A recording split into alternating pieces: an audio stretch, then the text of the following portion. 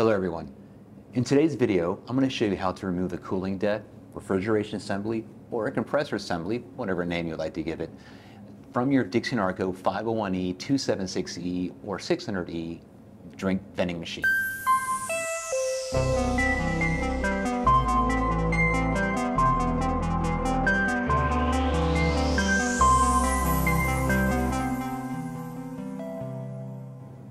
The reason you want to remove a refrigeration assembly from this is if the unit stopped cooling, it needs to be replaced, charged, repaired, or your condenser fan's no longer rotating, or your evaporator fan or fans are no longer rotating.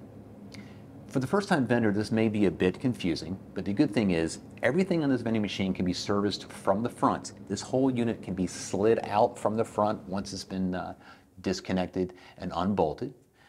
This can be done with only 3 sets of tools, and usually within 15 minutes you can get this done fairly quickly. So on this one video, I'm going to go ahead and take this compressor out of this machine and I will put it back in so you can see the whole process of how it's done step by step. Now, first thing, always keep in mind, whenever you're working on any sort of vending machine where there's power anywhere, you want to disconnect the power completely. You want to unplug the machine from the wall. If it's a drink machine, it may be too heavy to get behind to the wall there. You get maybe 2 gaps too far or too narrow and you can't reach your arm in there. So find the breaker and trip the breaker to remove all power from the machine. You don't want to be messing with this with the compressor running. There's fans, you can cut yourself, so just be safe. Remove power from the machine completely, and then you can start to get to work. So the tools you need for this, very easy. We're going to need a Phillips head screwdriver, a flathead screwdriver, and a 9/16 ratchet socket or open-end wrench like this here. A little pro tip here as well, as I happen to steal a little towel here. I'm going to put over the evaporator coil. Don't tell my wife, but we have that there. So that's going to go over the evaporator coil, and I'll show you the reason why you want to get that. So once you remove power from the machine, the first thing you're going to do is you're going to unplug the compressor. On Dixie Narcos, the compressor can be unplugged by here. There's actually a 2-prong plug. There's a junction box in the bottom where you can actually unplug the compressor, which I've done like this. And I'm just going to unravel this. And there's a plug right there. So now the compressor's unplugged from the machine. So the first thing to do is we're going to remove the delivery chute. Now there's 2 styles of delivery chutes in a Dixie Narco. There's a metal one and a plastic one. I'm fortunate enough to have the plastic one, which makes it easier to kind of bend and pop it out. The metal one may require a little bit more finesse to get it out, but these are just going to come straight out. So you're just going to need your Phillips head screwdriver, and it's going to be 2 screws that we're going to remove. So let's go ahead and remove these 2 screws.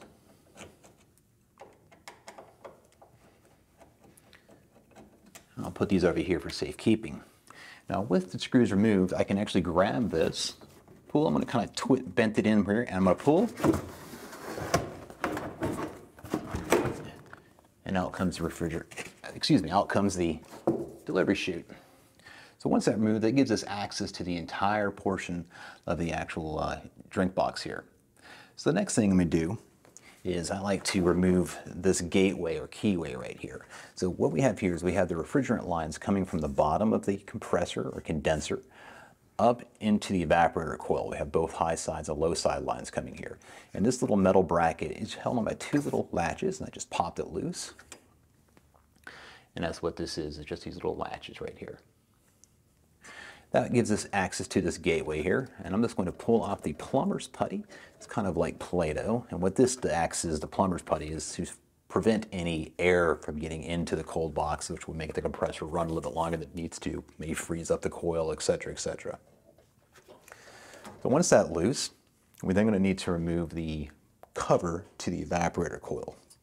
So the evaporator coil sits here, and there's 2 fans that sit back there that pull air through the evaporator coil, cools the air, and blows the air up the back of the cabinet, so we get an air circulation in this type of fashion.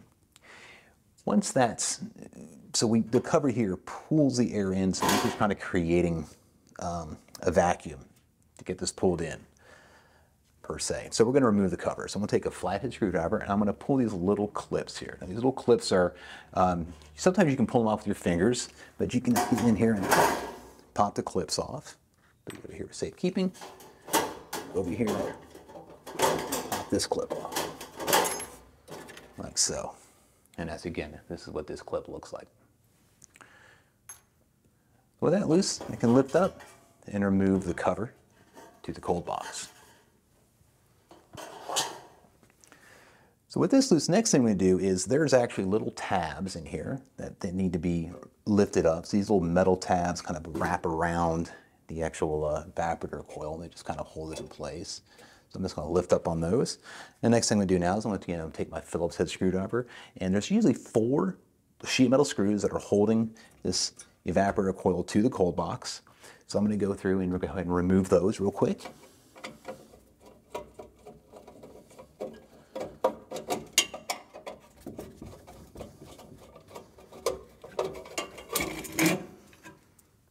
This one here on the right hand side, this one actually happens to have 3. So lucky for me. All right, so I've got those 3 screws removed. And the last thing here, the last screws or anything to unbolt is going to be the actual bolts to hold down the actual compressor deck to the bottom of the machine. So I'm going to take my 9/16 open end socket. I'm going to go ahead and loosen these up. Hand tight them and loosen them up there.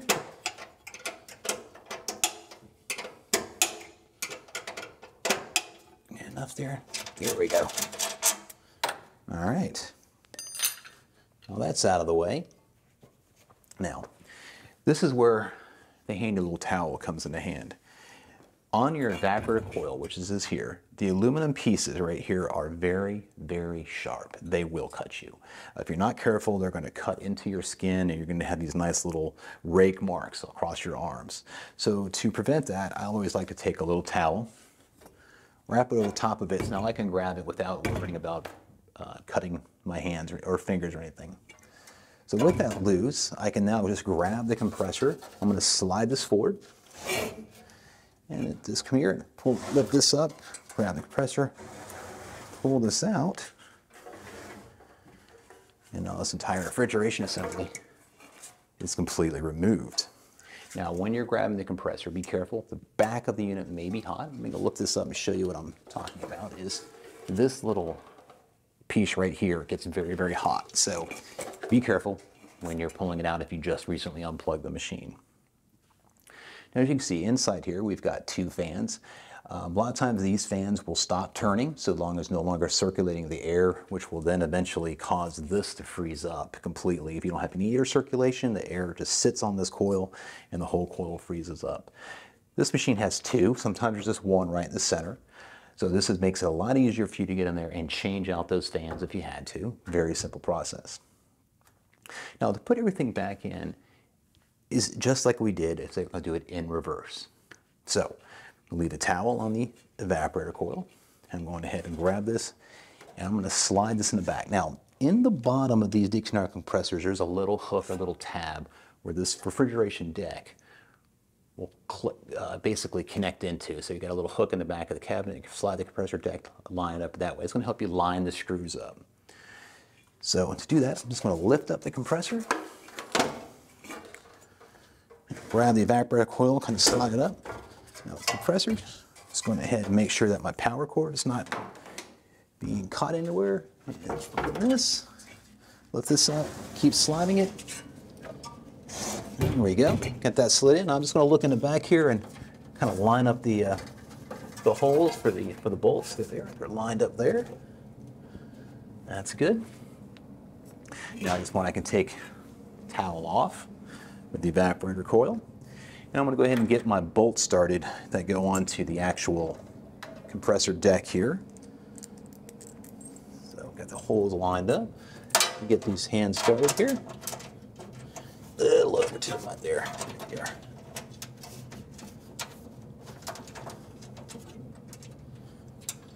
Get them started.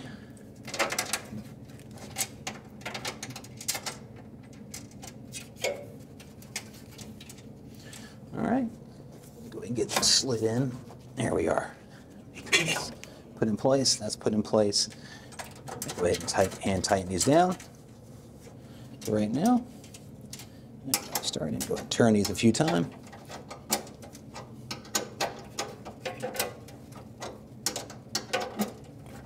All All right, tighten this one down quick here.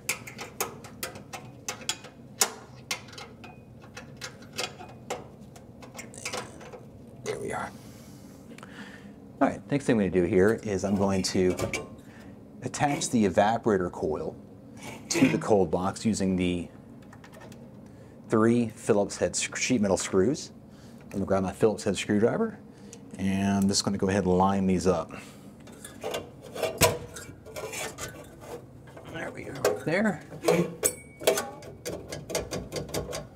Got that one started. I'm going to go to the bottom left-hand one here. That's going to go caddy corner. Makes it kind of easier to line things up. Again, this is sheet metal, so it's real kind of flexible, so you shouldn't have to struggle too much for it. There we are. I get the top one here.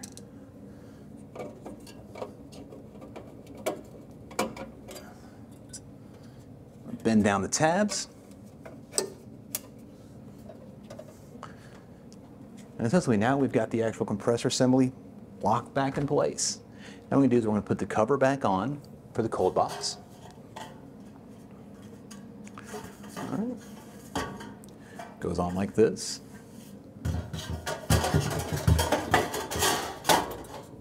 Cover goes back on. Go ahead and slide these clips in place.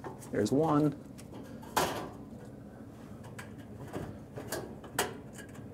And there's two. Sometimes if you have a hard time trying to get this clip slid back on, you can always take the bottom of your, take the handle of your screwdriver, and just kind of tap it in. Then it's in place.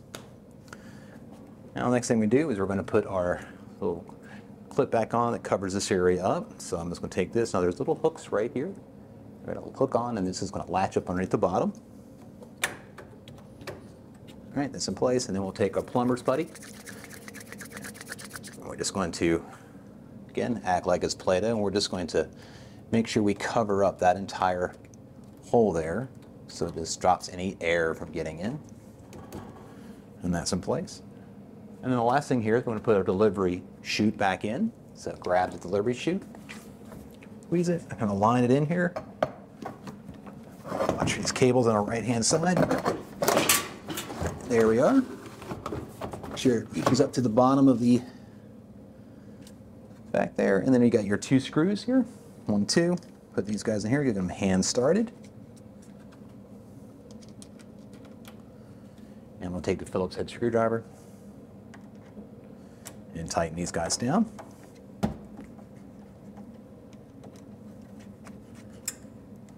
that's good to go. And last but not least is we're going to plug the compressor back into the machine, again over on the bottom left-hand side here. I'm just going to wrap it around here a couple of times just so it gets rid of some of the slack. Plug that back in. And now this machine can go right back into operation. So as you can see, it's not very difficult to get these refrigeration assemblies out, serviced, and then back in. But if you do find this video useful, please like and subscribe. And we'll see you in the next video. Thank you.